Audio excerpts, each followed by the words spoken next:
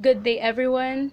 So for this video, we're going to learn about Polygon method in vectors. So this is our example. Vector A is equal to 6 cm, vector V is equal to 3 cm, vector C is equal to 4 cm, and vector D is equal to 2 cm. And we're going to use wrapping paper. So recycle lang yan. May sulat yan sa likod. Okay, so let's start. First of all, syempre, mag-drawing muna tayo ng Cartesian. That would be here. I'm so sorry. And here. Okay, so after that, let's plot A. So sabi, 6 cm. Okay, kulang pala ako ng nilagay na mga... So, ito po ay... kulang ako ng information. This is north. Okay, our C is south. Yung B ay east. At yung D ay east. Okay. So, yan. Okay na. So, plot natin si vector A. So, 6 cm papuntang north.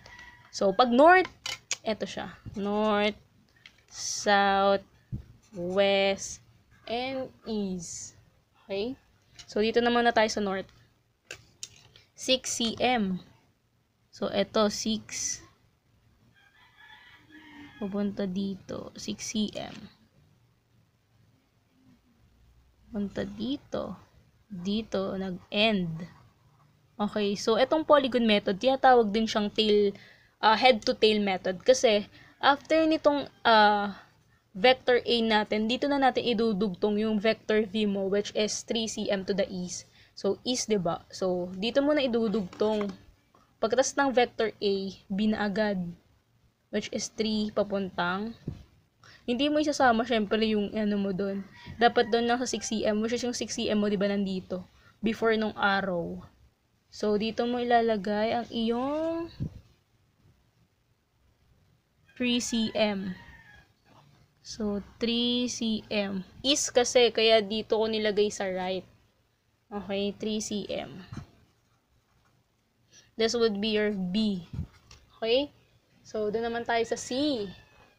So, sa C ay 4 cm south. So, syempre, ang south natin ay ito. So, 4 cm. Ito. Okay.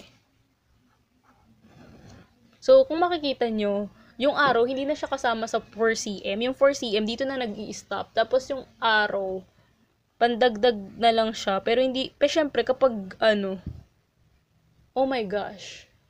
So, as you can see, dito natin pinalat yung south, which is very wrong. And yan yung kalimitan ng mga mali ng mga nag-aaral about dito sa vector. So, kailangan kasi, 'di ba, sabi natin head to tail. So, dapat yung pagpa-plot mo ng south ay dito. Okay?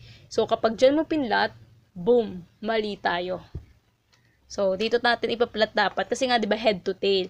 So, ito yung A, pagkatapos mo dito, dito na.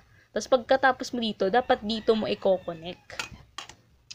Bale, dito natin ipa-plot si 4 cm. Hindi kasama si arrowhead. Okay. Oh my gosh, hindi marunong mag-arrow. Hindi marunong mag-arrow. Yan. So, this would be our C. Pagkatapos, east ulit. So, east. Ito east. So, ayan. Yung iba, dito na naman magkuplat yan. Dito na naman magkuplat ng east na 2 cm. Mali na naman po yun, kapatid. Dito po tayo magkuplat. Okay, ayan po yung D, 2 cm east. So, dito po tayo magpa-plot. Okay, dito. Pagkatapos nito, dito na yung plot. Hindi dito na naman. Hindi na naman panibago. Kasi hindi naman to parallelogram method. This is polygon method. So, dito na natin i-connect 2 cm. Ayan, 2. Yan. This is your D. Vector D. Okay? So, as you can see, ito na yung final answer natin. And kailangan i-connect natin yung pinaka-last natin dito. Saan ba tayo nag-start? 'Di ba dito tayo nag-start? 'Di ba ito yung A papunta doon. So dito tayo nag-start. Tapos ito yung ating endpoint. So i-connect natin si end. I-connect natin tong starting natin kay end. Which is ganyan. So disclaim muna, may isa pang mali na nagagawa yung iba minsan. Ang ginagawa nila, pagkatapos dito, para makuha yung resultant, diba? Ito kasi yung resultant natin. Ang ginagawa nila, ginagano nila, tapos dito yung arrow.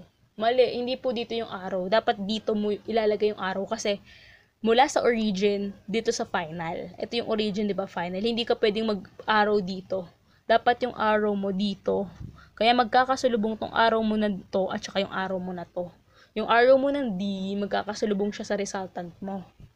So, that is how we can plot our vectors in Polygon method. So, this is our final answer. So, kung medyo magulo siya, sorry. Pero at least, kung nagets kung hindi nyo nagets, pwede nyo naman ulitin ulit yung video. So, next na natin is